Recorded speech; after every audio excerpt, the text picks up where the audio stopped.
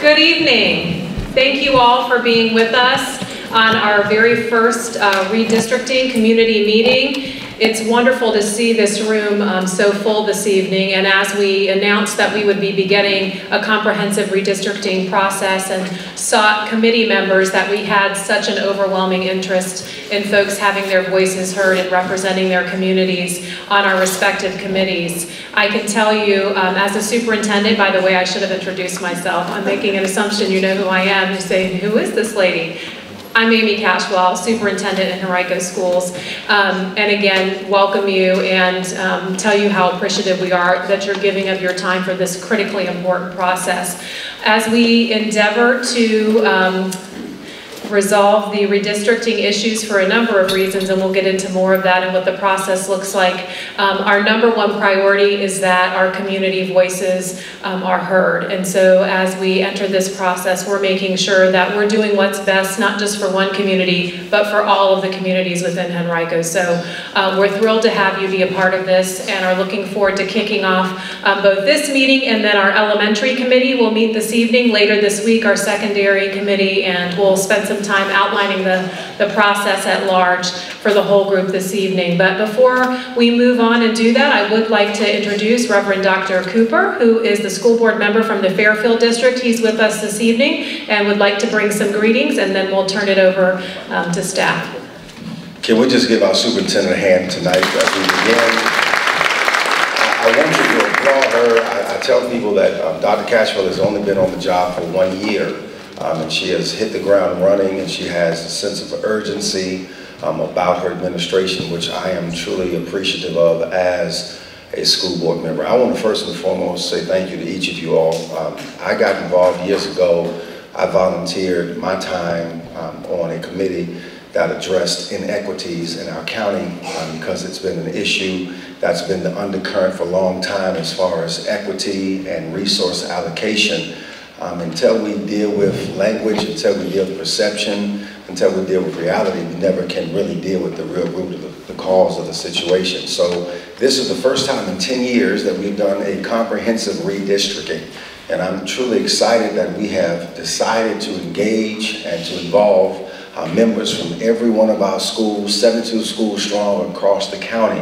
And so I just had to be here tonight representing 13 of those schools from the Fairfield District. And I'm really excited and I'm really appreciative for you all to just give of your time, to give of your talent. This is going to be a great undertaking. It's going to have some highs, some lows, some mountains, some valleys, but I believe that together we can definitely navigate the course that is ahead. So that being said, again, thank you so much for volunteering. Thank you so much for taking your time out from your families, from your schedules. Thank you for caring about this community and also all of our children in our county for us to have a successful redistricting process. That being said, I'm going to bring Mr. Matt Cropper up to address us. Come on, let's give him a hand as he comes. Mr. Cropper. Thank you, sir. Thank you. Thank you, Dr. Cashwell. Thank you, Reverend Cooper. Thank you, Dr. Cashwell, for that. And thank you all for coming. We really appreciate your participation in this process. It's really important to have the public be a part of this process, to observe and to participate. And so what we want to do tonight, before I get into too many details about the project, a little bit of an overview on us. We are Cropper GIS Consulting. We're based out of Ohio, but we do this kind of work with districts all over the United States. Our specialty is school redistricting. Other districts call it rezoning, maybe realignment, but it's all pretty much the same thing, basically looking at how to configure zone lines to accomplish our objectives. We've worked with districts all over, done a lot of work in Virginia as well. We have done some work in Henrico. We worked here back in 2008, the last time they did a comprehensive redistricting process here. And I've also helped provide consultation to them as they did some middle school redistricting a few years ago. But we're honored to be back here again. And we've worked with other divisions in the state as well as other places across the United States. In addition to working with public schools, we also work with the U.S. Department of Justice Office of Civil Rights and help them provide consultation to them regarding federal desegregation cases and things like that. But that's not really what we're here for in this process. It's really focused on trying to build some zones around some specific parameters. But I am Matthew Cropper. I will be working with the committee, and also you'll see me at all the meetings, and I will be facilitating the work of this process. I have over 20 years experience, and really am honored to be working in this. It is my passion. It's something that I really value a lot in focusing on what's best for all children in every community that we work in. So why are we here? So why is there a need to redistrict in Henrico County? So the school board has initiated a community-based process to meet 4 goals: to efficiently use all available space and to plan for future growth, to determine attendance boundaries for the expanded Holiday Elementary School, which is going to double in size and effective the 2021-22 school year. So that school is overcrowded right now. There are other schools around that school that are overcrowded, and so that's going to help provide relief to a lot of schools in that area is the expectation. Also, to account for increased building capacity available when replacements for Highland Springs and J.R. Tucker High School open their current sites for the same year, 2021-22. So those schools are being rebuilt on the same footprint or on the same site that they're on right now, but they are going to have a different capacity, and that's also going to have to be looked at to see how can we make use of that to provide relief to schools in the area. And finally, we're looking at reducing concentrations of poverty while balancing a neighborhood or community school concept. So see if there are any opportunities without deviating too far from our other criteria and objectives, but to help provide a balance of some of this and try to create zones that help relieve some of the imbalances that may exist as it relates to high poverty and non-high poverty schools, especially if they're adjacent to each other and things like that. So there are some rules to follow, and these are called procedural guidelines.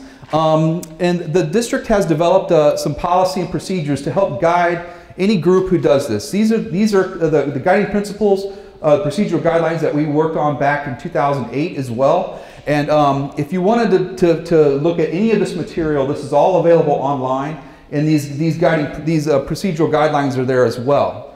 But these are to look at major roads and natural boundaries when feasible to define attendance zones. All reasonable efforts should be made to ensure contiguous geographic zones which minimize division of clearly identifiable community components. So that really means don't create a satellite zone that's disconnected from the main zone for a school and bus students past a couple schools to get to that school. That's what they mean by one contiguous zone. Don't start creating what we refer to sometimes as called satellite areas, enclaves. Those kind of things are what school districts usually stay away from in terms of best practice. And then while doing that, also minimize the division of neighborhoods and communities. Try not to draw the line down the middle of a residential street. Thinking of when you're drawing lines, when you're developing boundaries for schools, you want to try to keep communities intact if at all possible. You don't want to draw the line down a residential street. And it helps for many reasons, for the social aspect in particular, and kids making friends, families making friends with people across the street. You want that to sort of build on that dynamic so that they can go to community schools together. And then also, it helps with other things like transportation.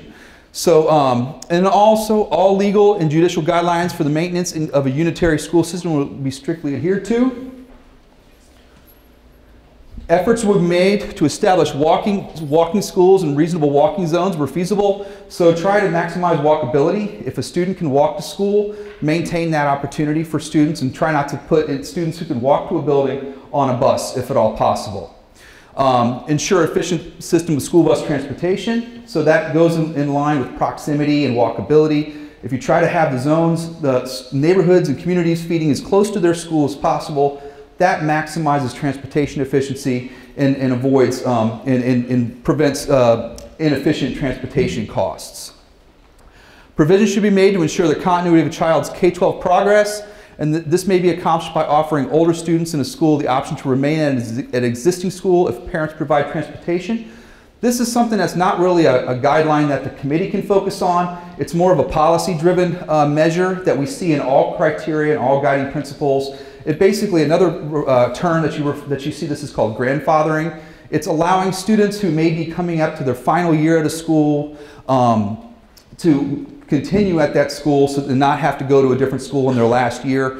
But the caveat to that is that the parent has to provide transportation. The parent or the guardian has to make sure that their child is safely brought to school.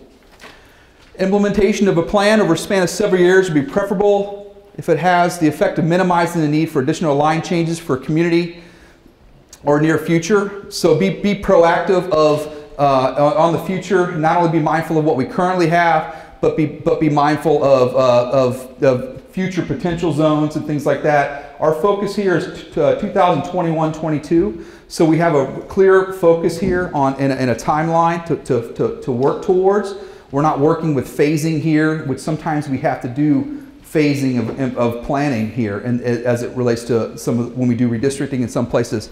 But in this case, we're focused strictly on 2021-22 is the implementation year for all the zones and all the new school construction that we're focusing on.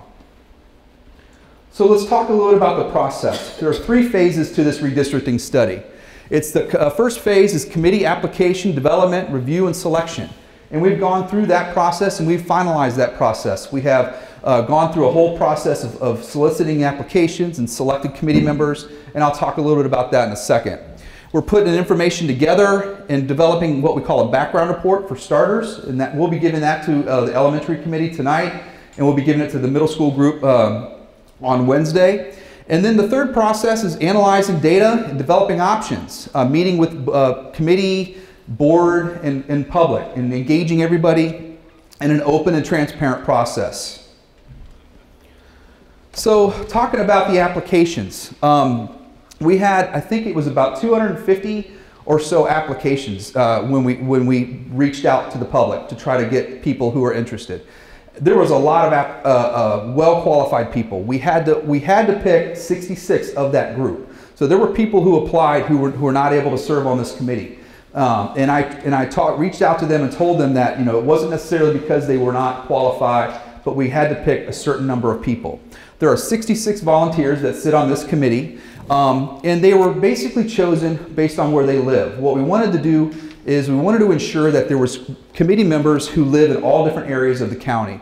So I actually took your applications and I mapped them out so I could see where all the committee members live based on the address that they gave me. And the perfect committee is one that looks almost like a grid pattern across the whole school division, so that you have people who live in all different areas and all different communities across the county, and they can provide us perspectives on what it's like in the area they live and shop and work and things like that. And so they can really tell us what it's like, where they're coming from, and they can help provide that local perspective that we need on this committee.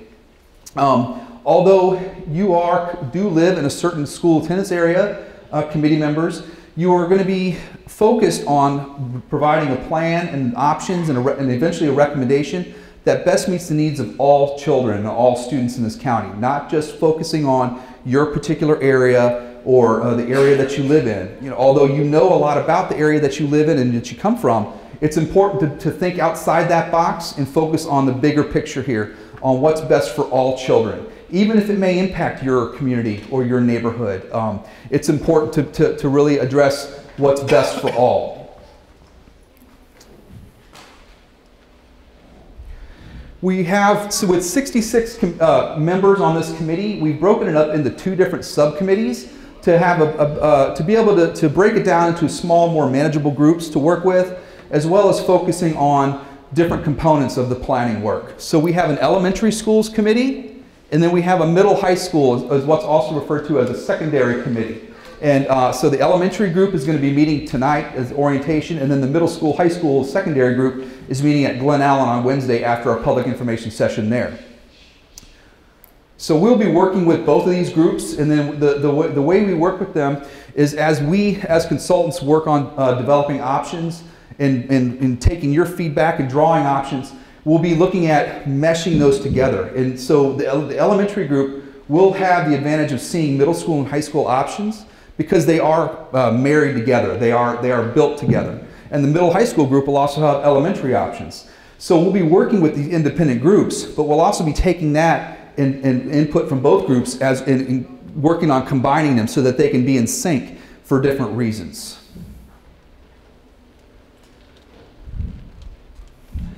So I've already touched on this. Each of the committees that you were selected based on the attendance area that they live in for elementary, middle, or high school. But the focus is not only just to stay focused on your school. as a committee member. You'll be focused on building a plan that best meets the needs of all children, all students throughout the county. We started this back in the summer of 2019, and we finalized that just about a month ago, and the applications were accepted all the way through June. And it took quite a while to get all the committee together, to get confirmations and everything like that. But we have a really good group that comes from all over the area. We did meet our objectives as it relates to the committee. Some of the final things about the committee is that we wanted to make sure that they're from all over, that different regions of the county are equally represented, cross-section and represented body of citizens. So we're not only looking for where you live, we're also looking for the quality of your application, making sure that you gave us thoughtful answers and not and that you thought about the application and gave us good, thoughtful responses. And we're looking for objectivity. So really the focus with this group is to take off your parent hat, take off your community member hat, and put on your committee hat and focus on what's best for all children. So that's really the focus, and I'm confident that the group that we have will be able to do that.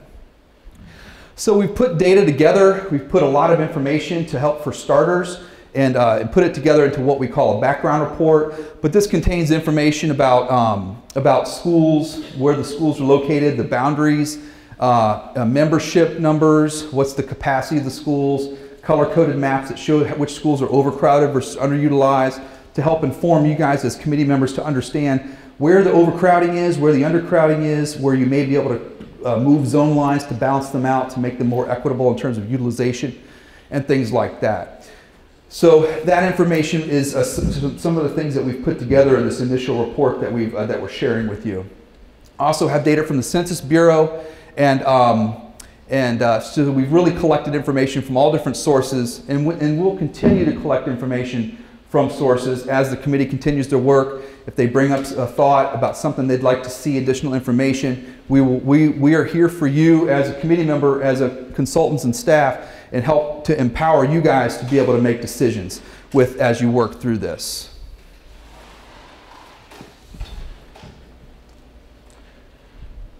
So we put it all into maps, into what we call a GIS, a Geographic Information System, so that we can analyze data from a mapping perspective, make accurate and informed decisions. We have a lot of information that's down to the address level, so we can count students on any particular school, any particular street, and know how many students live there, what grade levels they're in, and things like that. And so some of this information has all been put into more simplified version for the public and also the committee through mapping and tables and such.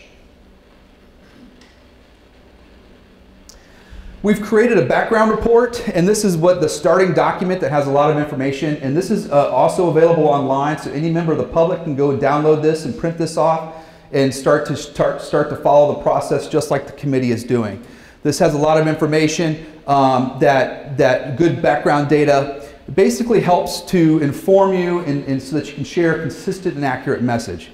People want to know what's the capacity of this school. You don't have to speculate. You can go to the document and find out how many students are there, what's the capacity of the school, enrollment, that type of information.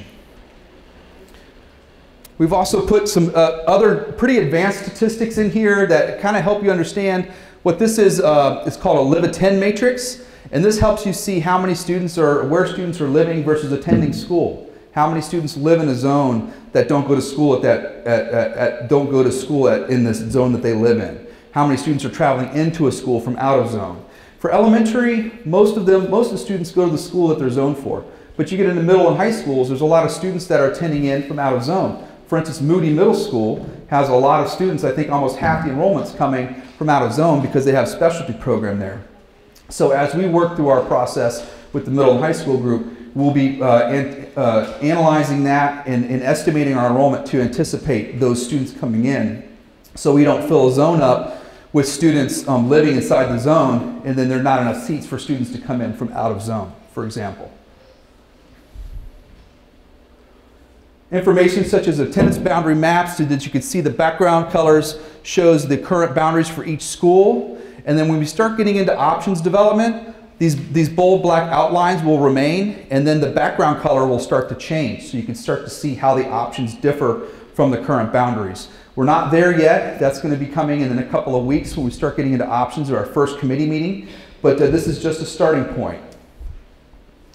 Information on membership versus capacity. So you can see it's a color scheme here. The lower utilized buildings are lighter colors, all the way to the darker colors are the more heavier utilized to overcrowded spaces.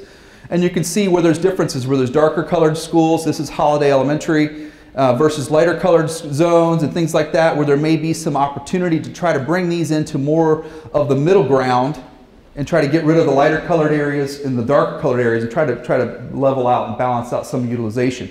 That'll be some of the work that we will be working on with the committee. There's something that you'll see in your data. They're called census tracts. And what these are is each elementary attendance area is broken down into smaller bits and smaller, what we call sometimes planning blocks. They're building blocks for redistricting. So when you look at these basically show you there's information that we provide for each of these census tracts that shows you the number of students that live inside each of those little census tracts that go to their zone school. And as you start working, as the committee starts working, as the public starts working through this helps inform you and empowers you with the ability to see, well, why do they move this line here instead of over there? Well, you can look at these census tract numbers and say, okay, well, there's 100 kids in one tract where there's maybe 5 or 10 in another census tract, and that may help you understand. It also helps the committee gives the committee the ability to look at creating new options. So we'll bring some options to the committee for starting points at the next committee meeting. But tonight at the orientation, we're going to ask the committee to look at the maps, and we're going to give them some what we call black and white sketch maps so that they can start to look and see, maybe shade in some areas that they think would be ideal to move from one school to another. Or they can create their own map if they want off of that sketch map. So these census tract maps and this data is important in informing you and how many students live in the various subsections and various parts of the school division across the county. There's an online map that's out there that we will keep building and adding to. This is an interactive map that you can go on from any phone or laptop. It's croppermap.com/Henrico, and it's a site. It's something that we use in all the school districts that we work in. A very effective tool for people to be able to zoom in on an area. You can turn on different imagery if you want to look at background imagery. Look at like an aerial photo so you can see actually what's on the ground. You can turn on and off the different census tract maps and the different elementary or middle or high school attendance areas, so that it really helps inform you of looking at all the mapping data that we have in a virtual sort of digital interactive method. When options start to come out, we'll be putting options on here as well. So you can turn on option 1, look at current, option 1, option 2, and be able to see how they differ and zoom around and things like that. It's a very useful tool. It's something that I use a lot to help me, and it certainly helps communities and committees.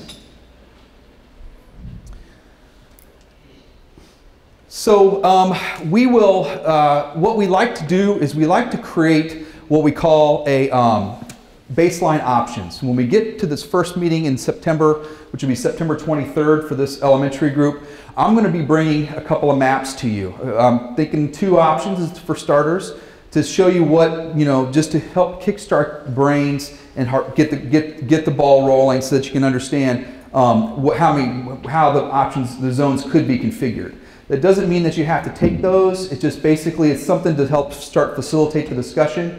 These options can be scrapped, they can be modified, or you can create brand new options from scratch if you'd like.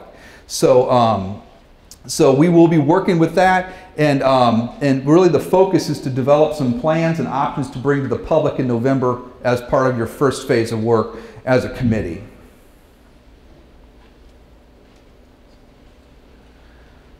So we're looking at a lot of information here as it relates to utilization, but also we're looking at feeder pattern continuity, looking at elementary to middle and middle school to high school progression, and seeing how that is impacted. What are the current, what we refer to as feeder patterns?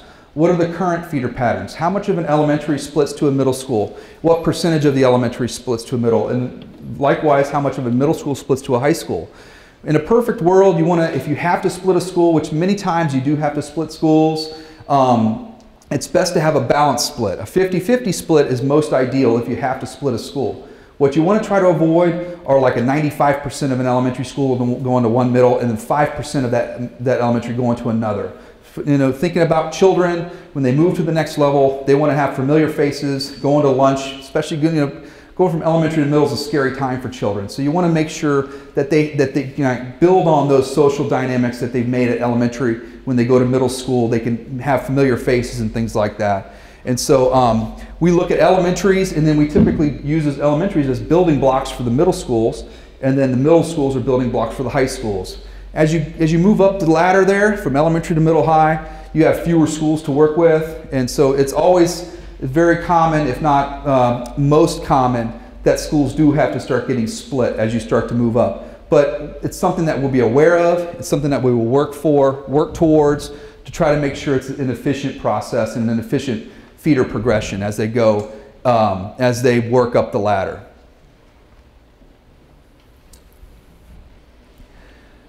This next slide is one that's tough, impossible for people to read and hear, but you also, there is a handout that you could have picked up. It shows all this information. On the back of that handout shows all the meetings for committees, elementary and secondary groups, and then there's also school board updates that are embedded in there and public information sessions.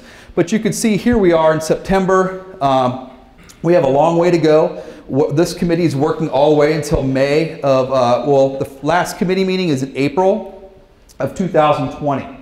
So there's a lot of work, a lot of meetings. We're asking that the elementary committees just attend, they only have to attend their elementary committee meetings, and there's also some full committee meetings on the schedule, as well as the public information sessions. We ask the committee to go to that. And then likewise, the middle high school group goes to just their middle school, high school meetings, and then the full committee meeting and public information sessions.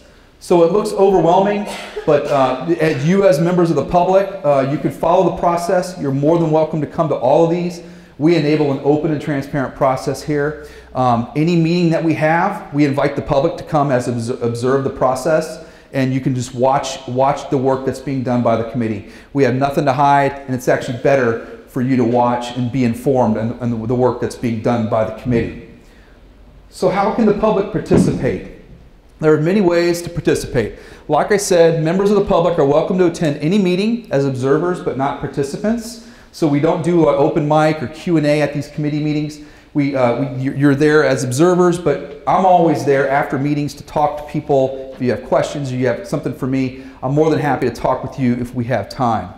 All the materials that we share with these committees are going to be posted online.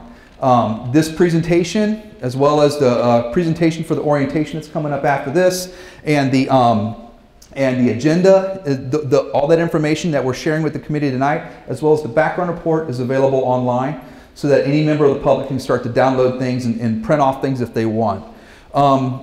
There's also a general feedback form on the redistricting page. If you go to the Henrico County Schools redistricting page, there's a general feedback form there.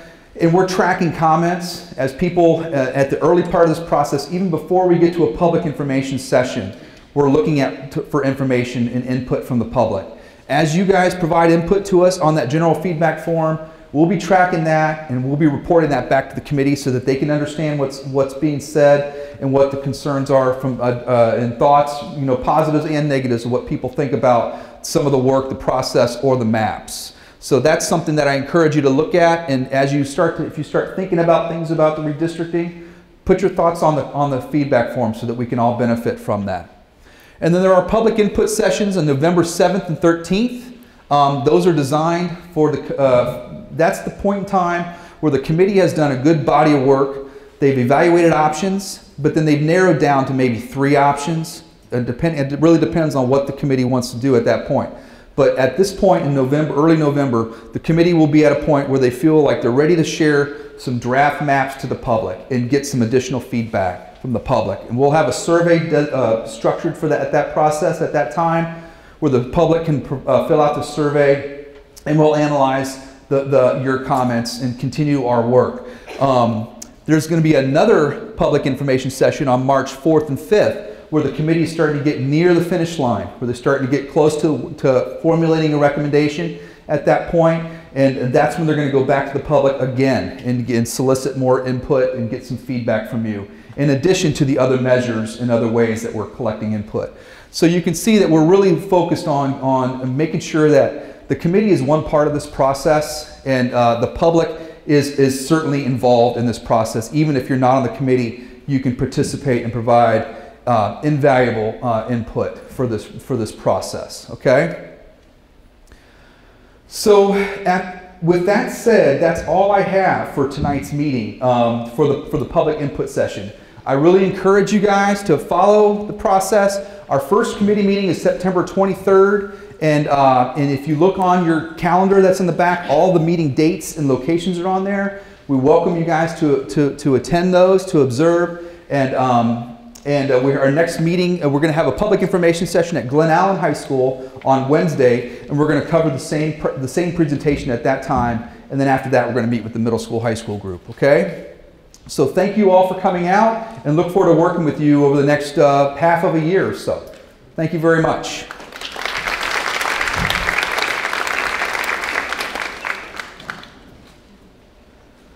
Okay, committee, so give me just well, we're supposed to start at 7:30 with the committee. Let me take a look at attendance and give us like 5 minutes to regroup with the committee orientation process, and then we'll figure out when we're going to start next.